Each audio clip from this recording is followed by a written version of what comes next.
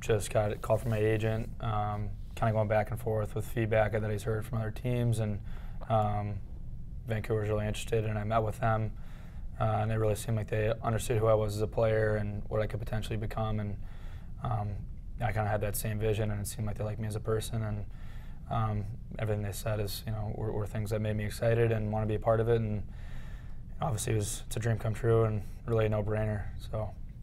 Did you have to, when that first kind of came along, just be careful not to get ahead of the game, knowing, okay, this is a team that's specifically interested? Did you find, okay, it's a process?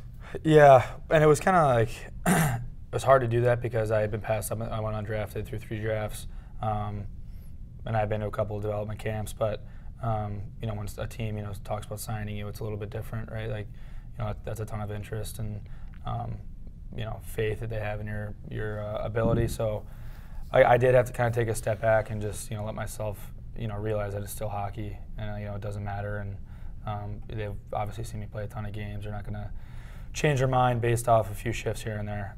But it was definitely that stretch, when I knew that they were seriously considering it was pretty tough mentally, for sure.